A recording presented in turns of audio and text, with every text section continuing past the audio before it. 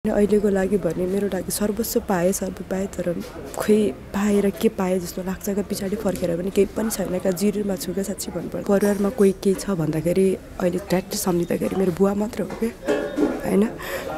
मेरो मम्मी 6 महिनाको उता बित्नुभयो। त्यस पछाडि सबै गर्नुहुन्थ्यो। हजुरमाबाट हुर्केको नि त, मावलाबाट हुर्केको, मावलामा हजुरमा पनि बित्नुभयो। अनि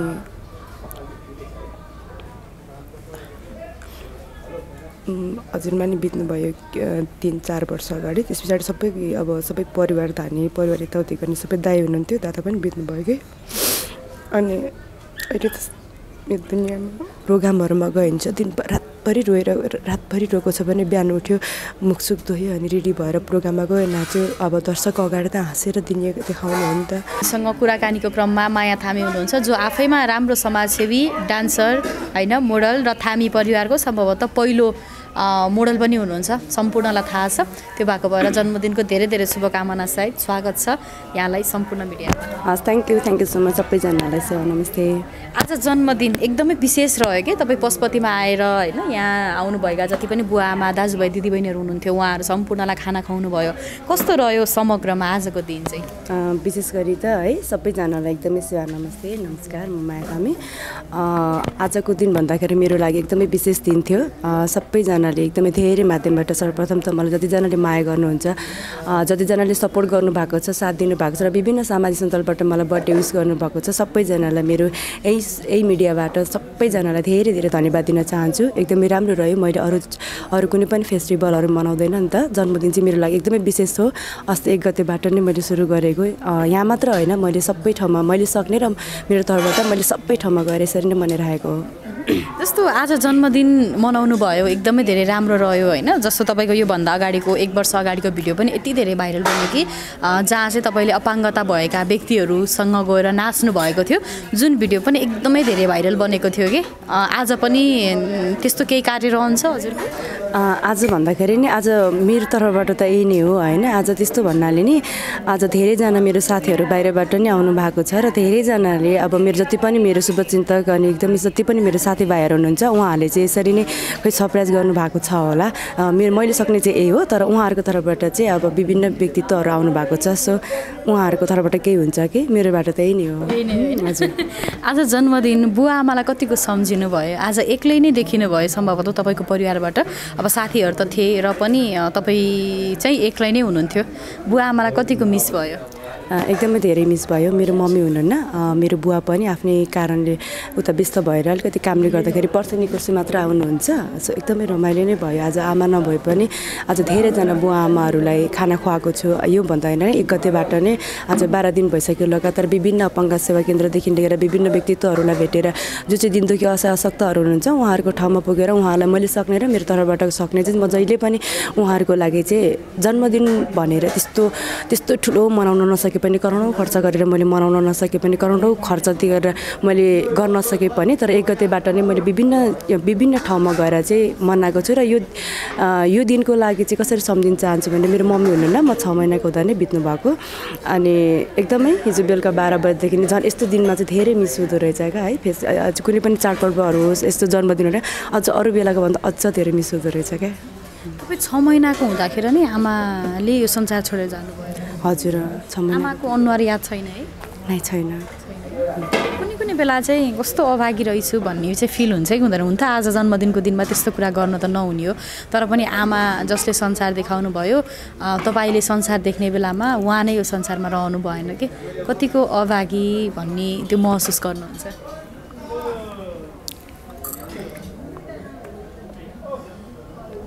शब्द होइन, शब्दै छैन।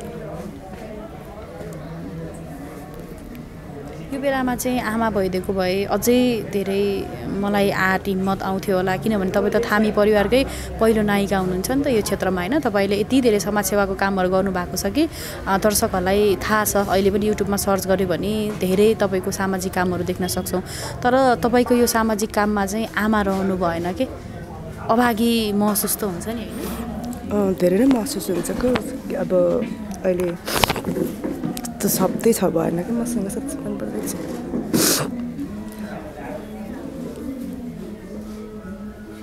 केही भन्नुहुन्छ आज जन्मदिनको दिनमा आमालाई केही सन्देश दिन चाहनुहुन्छ?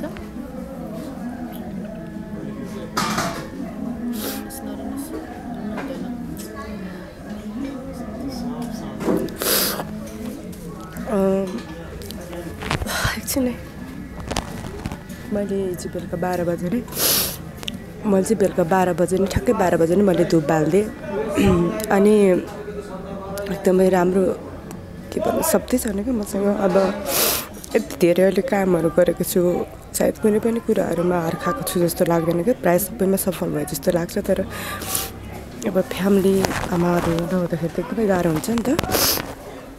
तर आज विशेष गरी चाहिँ आज एकदम मिस भइरहेछ क्या आमालाई नै, धेरै जसो चाहिँ एकदमै कस्तो बिहानदेखि नै अब सर्वस्व पाए पनि, सर्वस्व संसार जिते पनि, सर्वस्व पाए पनि काहीँ न कतै चाहिँ त्यो एकदमै क्या जिन्दगी नै हारे जस्तो। झन् आजको दिन चाहिँ धेरै जस्तो एकदमै मिस भइरहेछ, कस्तो बोल्ने गाह्रो परेको छ। कतिजना दाजुभाइ दिदीबहिनी? मेरो दुईवटा दाइ अनि ठुलो दाइको पनि डेथ भयो लकडाउनमा। अनि मेरो बुवा हुनुहुन्छ, बुवा चाहिँ अहिले घरमै हुनुहुन्छ। अहिले दादाको पनि डेथ भयो, अब सबै गर्ने पनि गयो, दाइ हुनुहुन्थ्यो। फ्यामिलीमा अलिकति गर्न सक्ने यताउति गर्ने भनेको नि दादा हुन्थ्यो, दाइको पनि डेथ भयो कि। अनि अहिले यति धेरै मान्छेको जिन्दगी चाहिँ केही रहेनछ। जिन्दगी भनेको चाहिँ जिन्दगीको अहिले हामीले जन्मदिन भन्दाखेरि मान्छेहरूले भन्छ नि, अब बुवाहरूले भन्नुहुन्छ क्या जन्मदिन भन्दा मृत्यु दिन चाहिँ मनाऊ भन्नुहुन्थ्यो क्या मेरो बुवाहरूले जहिले पनि भन्नुहुन्छ। अनि कस्तो बोल्ने गाह्रो भयो क्या एकछिन। भनेपछि लकडाउनमा तपाईँको दाइ पनि बित्नु भएको त्यो कुरा हामीलाई थाहा थियो होइन? हजुरको त्यही बेला एक्सिडेन्ट भएको, त्यही बेलामा दाइले संसार छोडेर जानुभएको, एकैचोटि सबै वज्रपात परेको है हजुरहरूको परिवारमा? त्यो टाइममा त 2 वर्षसम्म त एकदमै गाह्रो भएको। त्यसमा पनि अब मेरो मम्मी 6 महिनाको उता बित्नुभयो। त्यस पछाडि सबै गर्नुहुन्थ्यो, हजुरमाबाट हुर्किएको नि त, मावलाबाट हुर्किएको, मावलामा हजुरमा पनि बित्नुभयो। अनि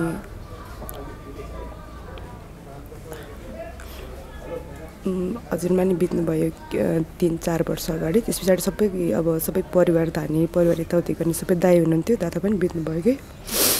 अनि अहिले त यो दुनियाँमा होइन सबैको माया पाएको छु। सायद आज दर्शककै मायाको कारणले अझै यति धेरै सेवा गरे जस्तो लाग्छ क्या मलाई चाहिँ। अझै धेरै त्यस्तो आफूले सक्ने आफ्नो तर्फबाट आज परिवारमा अब आफूभन्दा अग्लो चाहिँ जुन सबैजना गुमाए पनि आज धेरैजनाको त्यही कारणले पनि अझ गाह्रो हुन्छ। कस्तो गाह्रो भयो क्या मलाई।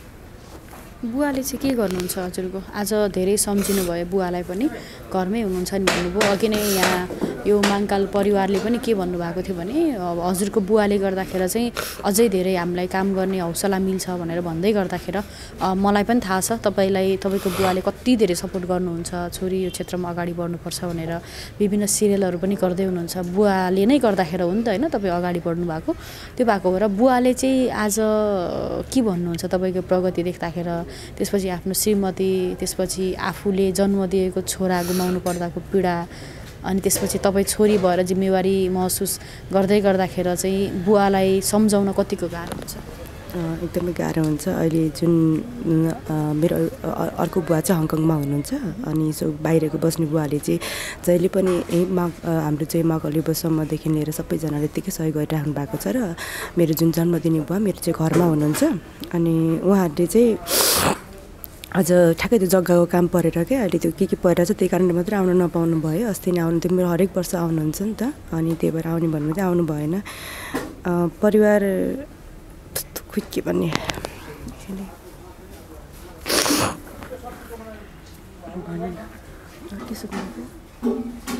बुवालाई सम्झाउन चाहिँ कतिको गाह्रो हुँदो रहेछ एउटा छोरी भएर तपाईँले जिम्मेवारी महसुस गर्दै गर्दाखेरि।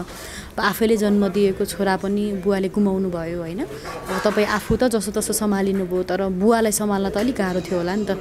कतिको गाह्रो हुन्थ्यो? बिचमा चाहिँ बाबा पनि अलि मेन्टली एकदमै बाबालाई गाह्रो भइरहेको थियो। अनि यता एकदमै गाह्रो भइरहेको थियो क्या बिचमा चाहिँ। जब दादाको डेथ भयो, डेथ पछाडि त परिवारमा के भयो नै थाहा भएन। परिवारमा अब भाउजूलाई एकदम अब भर्खर विवाह गर्ने उमेरको हुनुहुन्थ्यो। भाउजूलाई सम्झाउँदाखेरि पनि अब भाउजूलाई पनि सम्झाउन नसक्ने। त्यस पछाडि त्यस पछाडि यता के भन्छ बुवालाई त एकदमै बिचमा चाहिँ अलिक पागल हुनुभयो कि एकदमै गाह्रो भयो क्या। अब कि बुवा चाहिँ 29 वर्षको उमेर हुँदाखेरि मम्मीको डेथ भएको। अनि त्यस पछाडि अलिकति बुबाको पनि मेरो बुवाको पनि बुवा चाहिँ हजुरबा चाहिँ सानो उमेरमा बित्नु भएको। त्यस पछाडि सानो उमेरमा अब भनौँ न भर्खर अहिलेको उमेरमा हाम्रो जस्तो उमेर भने बुवाको भर्खरै विवाह गर्ने उमेर। अनि विवाह गर्ने भर्खर उमेरमा श्रीमती गुमाउनु पर्यो, जुन आमा गुमाउनु पर्यो। त्यस पछाडि अलिकति ऊ भइरहेको थियो त्यतिकैमा हजुरआमा आफ्नै आमा जन्म दिने आमा बुवाको त्यसरी गुमाउनु पर्यो। अहिले सबै गुमाउनु पर्यो क्या बुवाले पनि। अनि त्यस कारणले दादा चाहिँ गाडी एक्सिडेन्टमा बित्नु भएको। अनि त्यस पछाडि जब जहिले पनि भन्नुहुन्छ क्या मेरो चित्तमा आगो जलाउने बेलामा मैले छोराको चित्तमा आगो जलाउनु पर्यो भनेर यही कुराले चाहिँ जहिले पनि रुनुहुन्छ। अनि अहिले चाहिँ अलिकति बाबालाई एकदमै गाह्रो भएको छ क्या। अब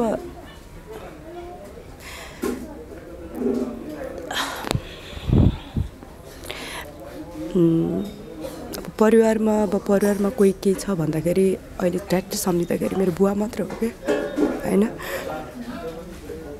अहिले यो ठाउँमा आज यत्रो खुसी भयो है। 1 गतेबाट यति धेरै सुरुवात गरेँ, टाढाबाट साथीहरू नि आउनु भएको छ है। यति धेरै मेरो लागि भनेर धेरैजना साथीहरूले सरप्राइज गर्नुभयो बिचरा है। यस्तो माया पनि लाग्छ, यति धेरै गर्नुभयो। तर यही ठाउँमा चाहिँ बस बाबा र आमा साथमा भइदिएको भयो। त्यसमा कति वर्षको हुनुहुन्छ बाबा चाहिँ? बाबा त 60 क्रस गर्नुभयो होला, 60-65 क्रस गर्नुभयो। हामीलाई जहाँसम्म लाग्छ बाबाकै पिरले त्यसपछि परिवारकै पिरले गर्दाखेरि पनि तपाईँले आफ्नो लागि सोच्नै पाउनु भएन नि होइन। किनभने एक हिसाबले भन्दा उमेर भइसकेको छ, बिहे गरेर पढाइ गरेर जानुपर्ने छोरी, अब बुवाको अनि त्यसपछि भाउजूहरूको, त्यसपछि अब हरेक चिज छ नि त होइन तपाईँको परिवारमा। त्यो सबै जिम्मेवारीले गर्दाखेरि चाहिँ आफ्नो लागि कहिले पनि सोच्नै पाउनु भएन। अझै पनि हो भने साँच्चै भन्नुपर्दा मैले मेरो जिन्दगी के हो भने पनि साँच्चै होइन खुसी छु, रमाइलो छु। आफ्नो जिन्दगीहरू त आफै सन्तुष्ट छु होइन। मैले गरेको कामहरू, मैले पाएको जुन अहिले सफलताहरू, मैले दुःख पछाडिको सङ्घर्ष पछाडिको जुन यो सफलता पाएको छु, जुन अहिले दर्शकको माया पाएको छु, म एकदमै खुसी छु। तर कस्तो हुन्छ भने अब यही आजको दिन भनेको मेरो लागि एकदमै विशेष दिन थियो। तर यही दिनमा चाहिँ आज बाबामा साथमा नहुँदाको पीडा आज सायद यही हातबाट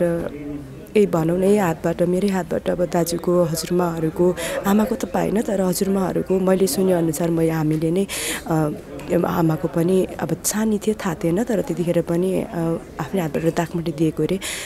आफूभन्दा अग्रजको दागमती दिँदाखेरिको यही हातले चाहिँ उहाँहरूको मुखमा के खुवाउनु मन थियो क्या। साँच्ची मनपर्दा है उहाँहरूको हातबाट आशीर्वाद लिनु मन थियो। दुःख लाग्छ होइन।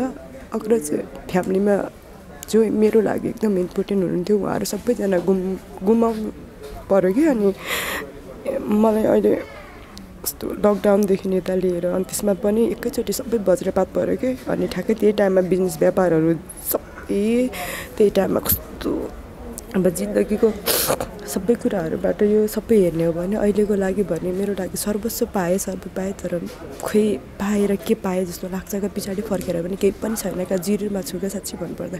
त्यो आफ्नो यस्तो झन् चाडपर्वहरू आउँदा यस्तो आउँदाखेरि चाहिँ गाह्रो हुन्छ नि त होइन। धेरैजना सबैजनाको अहिले परिवारको जिम्मेवारी थकेको छ होइन। दादाको त्यसमा 2टा बच्चाहरू छ, बच्चाहरूको जिम्मेवारी, त्यसमा कान्छोको एउटा छोरी छ होइन। त्यो सबै जिम्मेवारी परिवार। अनि मेन भनेको चाहिँ अहिले बुवालाई एकदमै गाह्रो भएको छ क्या। अनि अलिकति अब सबै गाह्रो हुँदाखेरि कस्तो भयो भने बुवालाई चाहिँ अहिले मम्मीको दादाको डेथ पछाडि चाहिँ बुवा अलिकति मेन्टलीमा एकदम टर्चरमा हुनुहुन्छ क्या। अब सही कुरा नगर्ने, सही बाटो नहिँड्ने, अब मैले पनि ह्यान्डल गर्न नसक्ने, त्यसले गर्दा बिचमा कति हस्पिटल पनि भयो होइन दादाको डेथ पछाडिपट्टि। एकदम अहिले सम्झ्यो भने अब कोही छ भन्दाखेरि मेरो बाबा पनि अहिले खासै ठिकमा हुनुहुन्न क्या। त्यही भएर त्यो कुराहरूमा चाहिँ एकदम आफ्नो परिवारको त्यस्तो अवस्था हुँदा पनि मन भुलाएर अगाडि हाँसेर हिँड्न त धेरै गाह्रो हुन्छ नि होइन। धेरै गाह्रो हुन्छ नि। जस्तै कसैले पनि देख्दैन नि क्या। हाम्रो दुःख हाम्रो पीडाहरू फेसमा झल्किँदैन नि त होइन। जस्तै भए पनि सबैजनाले यति धेरै माया गरिदिनुहुन्छ, सबैजनाले सपोर्ट साथ दिनुभएको हुन्छ। प्रोग्रामहरूमा गइन्छ रातभरि रोएको छ भने बिहान उठ्यो मुखसुख धोयो अनि रेडी भएर प्रोग्राममा गयो नाच्यो। अब दर्शक अगाडि त हाँसेर देखाउनु हो नि त होइन। झन् अब जब यो पुस महिना लाग्यो जस्तै अस्ति 1 गते बाट्न धेरै गाह्रो भयो क्या मलाई चाहिँ। अनि सो त्यही भएर खोइ मलाई त त्यो कोही शब्द नै छैन क्या साँच्चै भन्नुपर्दा। हुन्छ, अब यो कुराहरू सबै बिर्स्यौँ होइन। अब जे जस्तै भए पनि जिन्दगी जिउनुपर्छ। अब त्यति सानो उमेरमा आमा गुमाउनु भएको होइन, त्यसपछि लकडाउनमा दाइ गुमाउनु भयो। अहिले बुवाको पनि स्वास्थ्य अवस्था एकदमै राम्रो छैन र पनि बाहिर हाँसेर अझै पनि समाजसेवी बनेर चाहिँ हिँडी पनि राख्नु भएको छ। त्यो हिसाबले गर्दाखेरि हामीलाई पनि एकदमै प्राउड फिल हुन्छ, किनभने तपाईँले सानो उमेरदेखि नै कति धेरै समाजसेवाको कामहरू गर्नुभएको छ। लगभग आजभन्दा 5 वर्ष अगाडि पनि अपाङ्गता भएका परिवारलाई नै तपाईँले सपोर्ट गर्नुभएको थियो। त्यो बेलादेखि नै तपाईँको र हाम्रो चिनजान पनि हो होइन। मिडियासँग तपाईँको राम्रो सम्बन्ध पनि छ। पछिल्लो समय धेरै सिरियलहरू पनि गरिराख्नु भएको छ। तपाईँलाई एकदमै शुभकामना पनि छ तपाईँको आउँदो भविष्यको लागि। र सँगै अब चाहिँ के गर्ने सोचाइमा हुनुहुन्छ, त्यो कुरा परिवारको कुरालाई अलिकति बिर्स्यौँ। अब तपाईँको आफ्नो जिन्दगीको बारेमा मैले कुराकानी गर्न चाहेँ। के छ अबको प्लानिङ चाहिँ? अहिलेको प्लान भनेको अब खासै केही छैन। अब हेरौँ, अहिले भनेको बिजनेस व्यापारहरू मैले गर्ने कामहरू सबैजना अफ भइसक्यो मेरो कामहरू चाहिँ होइन। अनि त्यसै गरी अहिलेको जसरी अहिले मलाई दर्शकले माया गर्नुभएको छ त्यही नै अहिले निरन्तर सेवामै छु। धेरैजना पीडितहरू मेरो आसमा मेरो एउटा भरोसामा हुनुहुन्छ। म माथि धेरै जिम्मेवारी थपेको छ। हस्पिटलको बेडहरूदेखि लिएर सडकमादेखि लिएर सबैजनाले माया खोज्नुहुन्छ। त्यही कारणले गर्दा चाहिँ उहाँहरूको लागि चाहिँ मैले सक्ने मेरो तर्फबाट उहाँहरूको लागि चाहिँ सेवामा खटिरहेको छु। अहिले धेरैजना पीडित मेरो साथमा हुनुहुन्छ। उहाँहरूलाई सक्ने सेवा चाहिँ मबाट हुनेछ। त्यही नै त्यसैमा छु अहिले चाहिँ। हजुर, जन्मदिनको फेरि पनि एकदमै धेरै धेरै शुभकामना। यहाँको उत्तर प्रगतिको कामना गर्न चाहन्छौँ। जसरी समाजसेवाको काम गरिराख्नु भएको छ होइन, त्यस्तै गरेर चाहिँ निरन्तर रूपमा अझै काम गरेको देख्न पाओस्। यहाँलाई धेरै धेरै शुभकामना। थ्याङ्क यू सो मच सबैजनालाई है। तपाईँहरूलाई पनि धेरै धेरै शुभकामना। हजुरहरूलाई पनि धेरै धेरै धन्यवाद है।